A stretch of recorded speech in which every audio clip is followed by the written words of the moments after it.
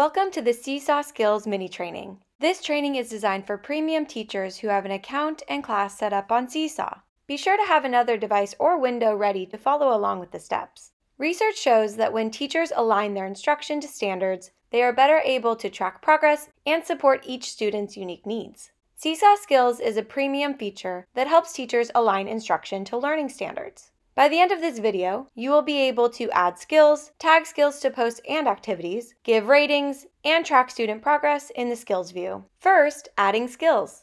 If you're a Seesaw for Schools teacher, your admin has likely done this for you. Woohoo! Add skills in class settings. That's the wrench icon. Under the Skills section, click Manage Skills. Click New Skill. Type the details of your learning standard here, as much information as you'd like. Only the name and quick code are required. Your skill is added. Continue adding standards by clicking New Skill and repeating the steps.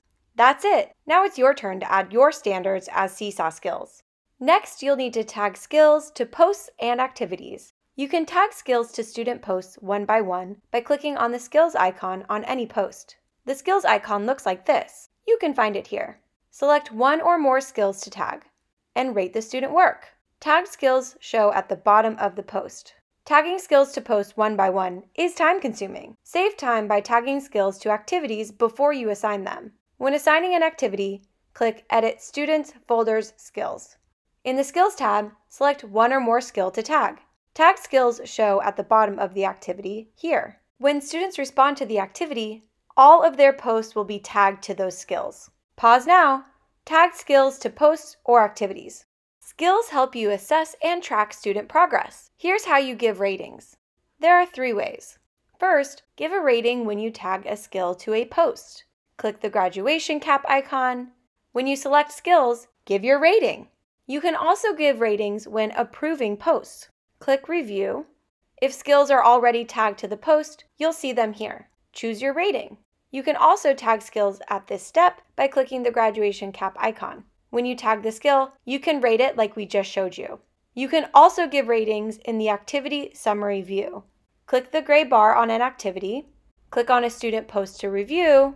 If you've tagged skills to the activity before assigning it, you'll see them here. Give your rating. You can also tag skills at this step by clicking the graduation cap icon. When you tag the skill, you can rate it like we just showed you. It's your turn. Pause now and practice rating student posts. Once you start tagging and rating skills, you'll be able to use the Skills view. To access Skills view, click the Skills tab. It looks like this. You can find it here. Note that students do not see this tab in their view.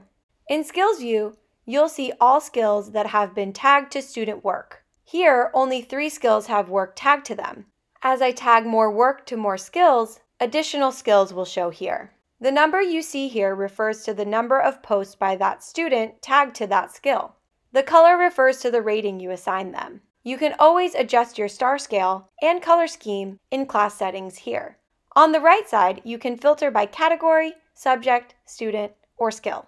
You can also click on any square to see all posts by that student tagged to that skill. This helps you see growth over time. Pause now and explore the Skills tab.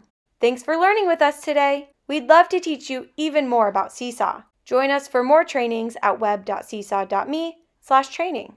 See you again soon here at Seesaw.